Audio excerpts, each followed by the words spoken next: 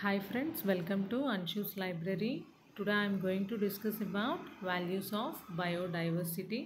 బయోడైవర్సిటీలో fifth class అండి, part 5. మనం ప్రీవియస్గా 4 క్లాసెస్ చూసాము. బయోడైవర్సిటీలో టైప్స్ ఆఫ్ డైవర్సిటీ కావచ్చు, థ్రెడ్స్ టు బయోడైవర్సిటీ కావచ్చు, అండ్ అలాగే హాట్స్పాట్స్ కావచ్చు, క్లాసిఫికేషన్, బయోజియోగ్రఫికల్ క్లాసిఫికేషన్ కావచ్చు. ఇలా డిఫరెంట్ టాపిక్స్ని మనం డిస్కస్ చేసుకున్నాము. Now coming to values of biodiversity. So the biodiversity provide enormous values. They are commercial values, they are productive values, they are ecological values, social values. So whatever the biodiversity provide enormous values. We can get benefits from biodiversity in innumerable ways. So these uses of biodiversity have been broadly classified by MC Neely et al. In the year 1990 as follows. So these are few uses according to MC Neely classification. So the first use is consumptive value. Consumptive value means direct value. We can harvest the biodiversity products directly and consumed directly. మనం డైరెక్ట్గా harvest చేసుకొని consumption అనేది కనుక చేసుకున్నట్లయితే that is called as కన్సంప్టివ్ value. Best example fuel would, food, drugs, fibre. These are all having కన్సంప్టివ్ value. The first example food. A large number of wild plants are consumed by human beings as food. We know that అండి, మనం దాదాపు మన food అనేది plants మీద మనం depend అవుతున్నాము. So this is one of the కన్జంప్టివ్ value. About 80,000 ఎడైబుల్ plant species have been reported from wild. మనం అడవుల్లో ఏవైతే వైల్డ్ వెరైటీ ఆఫ్ ప్లాంట్స్ అనేవి ఉన్నాయో ఆ సీడ్స్ నుంచి మనం ఇప్పుడు గ్రోనప్ చేసుకుంటున్నవే, కల్టివేషన్ చేస్తున్నవే ఈ 80,000 ఎడైబుల్ plant species. we are obtained from forest region. A large number of animals are also our sources of food. So whatever it is, this is first value. And the next one is drugs and medicine. About 75% of the world population depends upon plants or plant extracts for medicines. Medicines తయారు చేయడంలో దాదాపు 75% world population అనేది depend upon plants and plant extracts. We know that beside these plants so many microorganisms having medicinal value. We know that penicillin, used as an antibiotic, is derived from a fungus Penicillium క్రైసోజేనం అనే ఒక fungus నుంచి penicillin అనే డ్రగ్ని తయారు చేయడం జరిగింది. అలాగే tetracycline, fever వచ్చినప్పుడు ఎక్కువగా ఇస్తూ ఉంటారు. Tetracycline is derived from a bacteria. And quinine, the cure for malaria, is obtained from bark of cinchona tree. cinchona tree యొక్క బార్క్ అంటే బెరడ్ నుంచి అప్టైన్ అయిన క్వినైన్ని మనం మలేరియాని క్యూర్ చేయడానికి యూటిలైజ్ చేస్తున్నాము. And recently విన్బ్లాస్టిన్ and విన్క్రిస్టిన్, 2 anti-cancer drugs have been obtained from periwinkle క్యాథరాంథస్ plant నుంచి ఈ 2 anti-cancer డ్రగ్స్ని obtain చేయడం జరిగింది, which possess anti-cancer alkaloids. Very very important అండి, కాంపిటేటివ్ ఎగ్జామ్స్లో అడిగే question. Periwinkle, విన్బ్లాస్టిన్ and విన్క్రిస్టిన్, 2 anti-cancer drugs. A large number of marine animals are supposed to possess anti-cancer properties. So ఇలాంటివన్నీ కూడా ఇంకా చాలా వరకు ఎక్స్ప్లోర్ చేశారు. ఇంకా ఎక్స్ప్లోర్ చేయాల్సినవి చాలా వరకు ఉన్నాయి స్పీసీస్ అనేవి. So what ever it is, the biodiversity having medicinal value. And the next one is fuel. The next example is fuel. We know that our forests have been used for fuel, wood, and not only wood, beside this wood the fossil fuels like coal, petroleum, natural gas, these are all products of fossilized biodiversity. మనకు తెలిసిందేనండి, coal కావచ్చు, petroleum కావచ్చు, natural gas కావచ్చు, ఇవన్నీ కూడా ఎలా తయారైనాయి అండి, plants and animals అనేవి మనకి ఎర్త్ సర్ఫేస్లో డికంపోజ్ జరిగి థౌజండ్స్ ఆఫ్ ఇయర్స్ మనకి అండర్ గ్రౌండ్లో సమ్ రియాక్షన్స్, కెమికల్ రియాక్షన్స్ అనేవి జరగడం వల్లే ఈ ఫాజిల్ ఫ్యూయల్స్ అనేవి ఏర్పడటం జరిగింది. So these are ఫాజిలైజ్డ్ biodiversity products. So this is the కన్సంప్టివ్ value. Food, drugs and medicine, and fuel wood. The next use is productive use. So these are the commercial values. The biodiversity having commercial value where the products is marketed and sold. They may include animal products like tusk of elephant, ivory industries ఎక్కువగా వాడుతూ ఉంటారు. అలాగే Musk Deere. ఈ Musk Deere నుంచి is a type of a Deere. The Musk Deere నుంచి secret అయ్యే ఒక type of substance అనేది ఎక్కువగా మనకి పర్ఫ్యూమ్స్లో యూటిలైజ్ చేస్తూ ఉంటారండి. ఈ పర్ఫ్యూమ్స్లో ఒక మంచి స్మెల్ అనేది రావడానికి ఈ సబ్స్టెన్స్ అనేది యూటిలైజ్ అవుతుంది. అండ్ అలాగే silk from silk warm, wool from sheep and fur of many animals.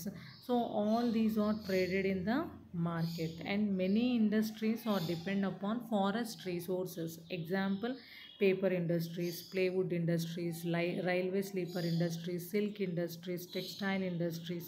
So all these industries which are depend upon forest resources. So whatever the biodiversity having commercial value or productive value. The next value is social value.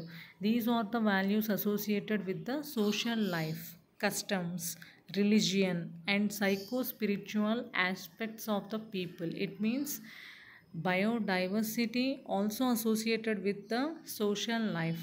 For example, in our country, we are considered so many plants as holy and sacred in our country, like tulasi, peepal, mango, lotus, bael, etc. These type of plants we are considered as holy and sacred in our nation. Especially Hindu people అనేవాళ్ళు ఇలాంటి కొన్ని trees and ప్లాంట్స్ని చాలా పవిత్రంగా treat చేస్తారు. Not only plants అండి, కొన్ని animals, cow కావచ్చు, snake కావచ్చు. సో ఇలాంటి యానిమల్స్ని కూడా చాలా పవిత్రంగా ట్రీట్ చేయడం జరుగుతుంది. The leaves, fruits are flowers of these plants are used in worship are the plant it self is worshipped. అంటే వాటి లీవ్స్ని, ఫ్రూట్స్ని వర్షిప్కి యూటిలైజ్ చేస్తారు. లేదా కొన్నిసార్లు చెట్లని, రావి చెట్టు, వేప చెట్టు ఇలాంటి వాటిని or the plant itself is worshipped. And beside all this, the tribal people who are living in forested regions, they are very closely linked with the wildlife. So వీళ్ళైతే ఇంకా ఎక్కువగా అసోసియేట్ అయి ఉంటారు. So what ever it is, biodiversity అనేది మన social లైఫ్తో associate అవుతుంది కాబట్టి definitely the biodiversity have social value. The next value is ethical value.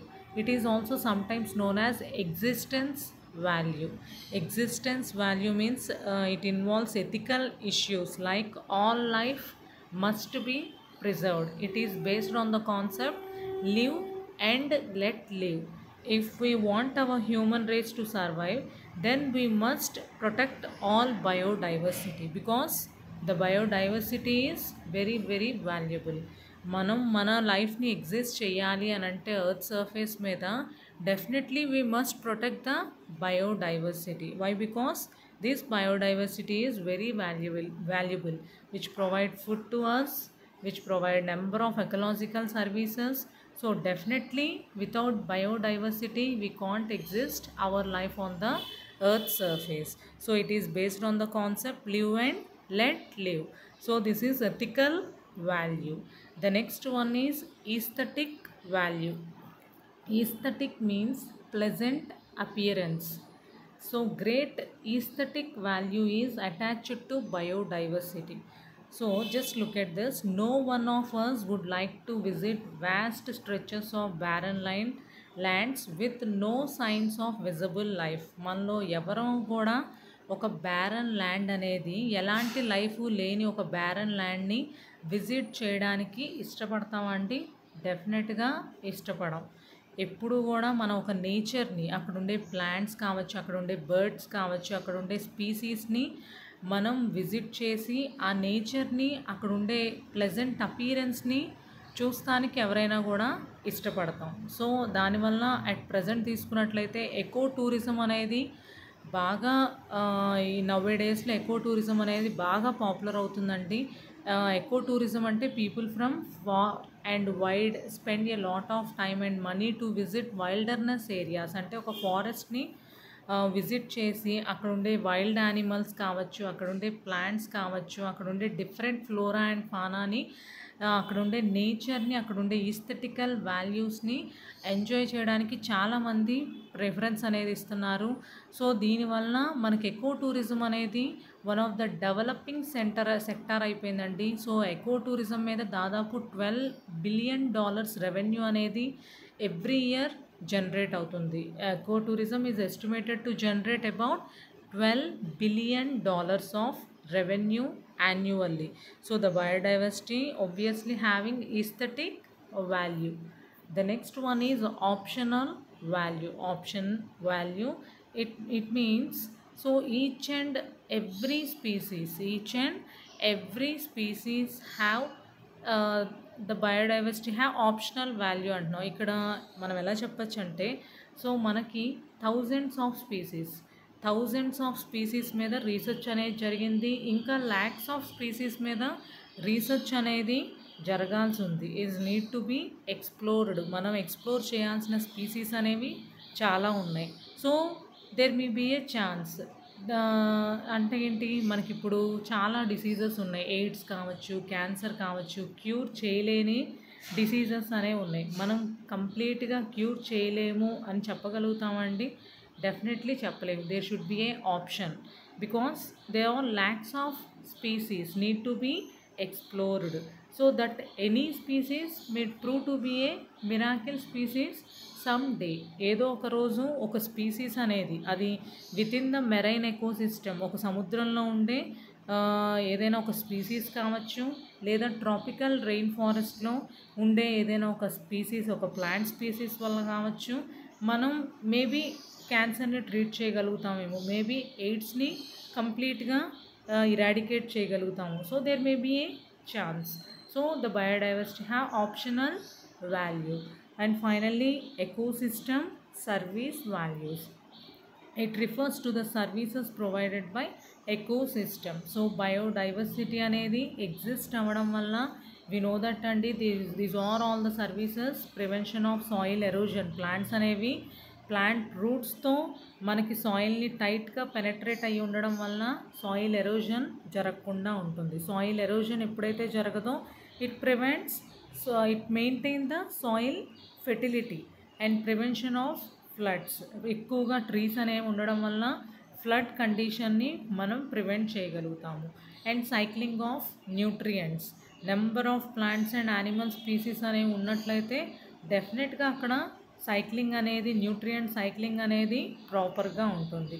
And fixation of nitrogen and carbon sync, carbon dioxide అనేది అబ్జార్ప్షన్ జరుగుతుంది. Not only carbon dioxide, some toxic gases like sulphur dioxide, nitrous oxide absorption అనేది జరుగుతుంది. And reduction of global warming అనేది కూడా reduce అవుతుంది. So these are all the ecological services provided by biodiversity. So whatever, these are all the values of biodiversity. So this classification was given by MC Neely et al. In the year 1990. So this is about values of biodiversity. Thank you Andy. I hope you like this video.